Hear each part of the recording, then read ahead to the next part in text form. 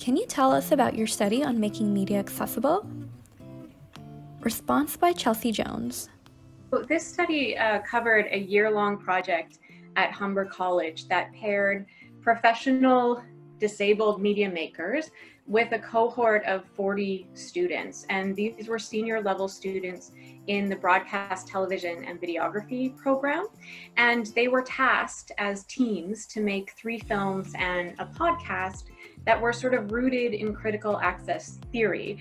And by that, I mean that we really wanted students to think about the way that they're normally taught about access and then think beyond that. So in Ontario, where the study took place, we were working in Toronto, journalism students, they have to learn media accessibility in ways that tend to be regulated by the Accessibility for Ontarians with Disabilities Act, or the AODA. So this might mean, for example, making a film and then tacking on some access gestures like transcriptions or ASL interpretation or something like that.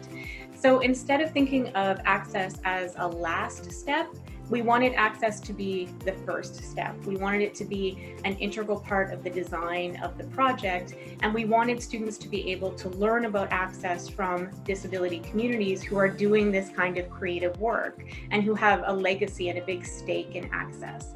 So the purpose of the study was to think really expansively about access through a public pedagogy kind of project. And what ended up happening was that our project was interrupted by COVID-19, as with most people's research. So we had planned to do focus groups and surveys, and we ended up taking those things online. So we did focus groups with 17 participants, and we surveyed 22 of those participants.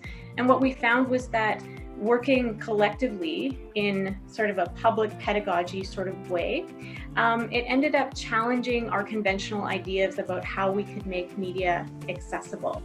The main thing was that it challenged us to think beyond just using a checklist, just sort of tacking on that access.